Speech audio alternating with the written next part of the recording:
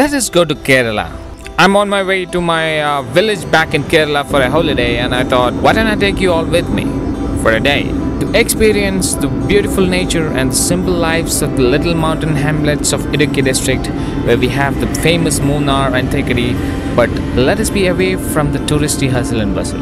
The journey ends in my village already after a ride through the tea gardens and coffee plantations.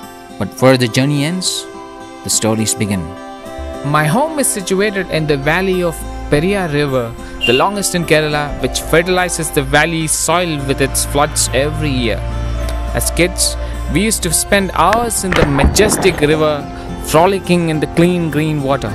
A swim in the river brings back those memories and put you in the holiday mood. The short walk to the river through our family farm will give a glimpse of the typical crops of the region: coffee, black pepper, cardamom, nutmeg, cloves, and also the delicious fruits and tangy berries. Coffee blossom is something you should experience in this region.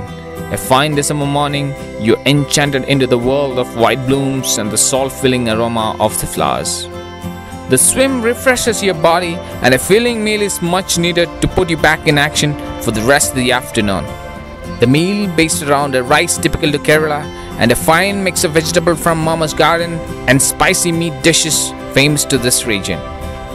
Another popular food is tapioca, which has nourished the past generations during the migrating days and is still popular in its spicy mash form with a spicy meat or fish gravy. We head to the nearby tapioca farm to get some for tomorrow's breakfast and soon move to explore some scenic spots.